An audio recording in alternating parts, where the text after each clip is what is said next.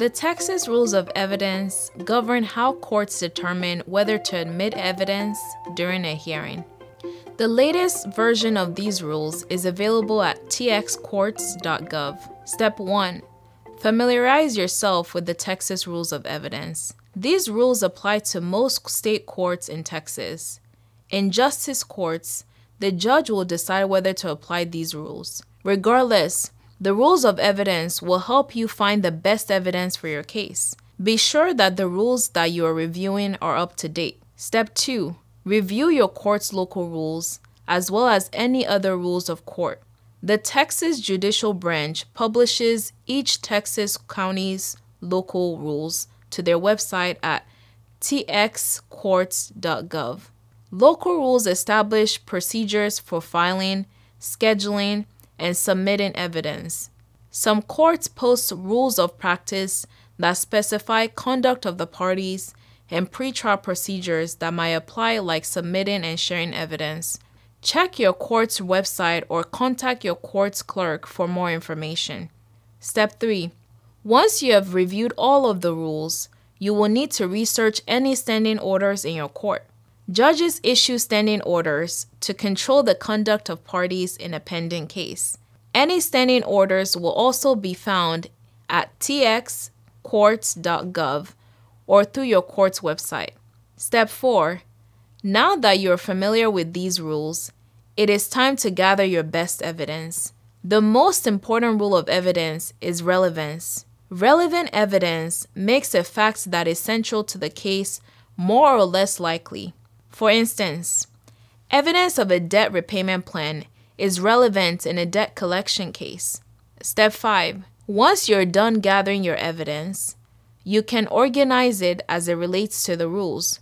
Gather written documents, recordings, and photographs to compare with the Articles 9 and 10 of the Rules of Evidence. Gather your out-of-court statements, also known as hearsay, to compare with Article 8.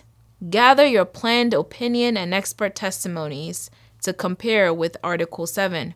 Make sure your sensitive evidence properly falls under the Article 5 Rules of Privilege. Lastly, make sure that relevant material is not unduly prejudicial to the other party or excluded under the Article 4 Rules and Exceptions.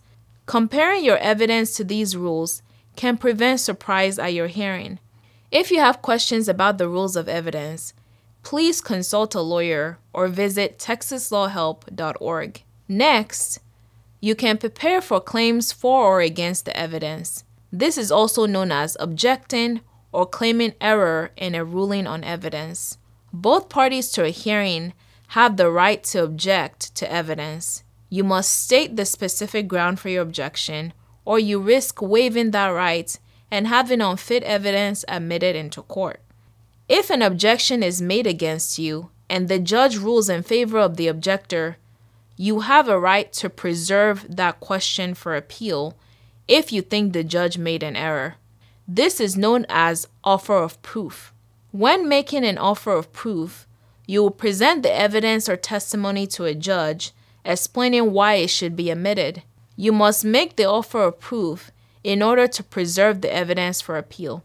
Offers of proof must be made as soon as possible and outside of the jury's presence. Congratulations! You know the basics of the Texas Rules of Evidence. This is not a complete list.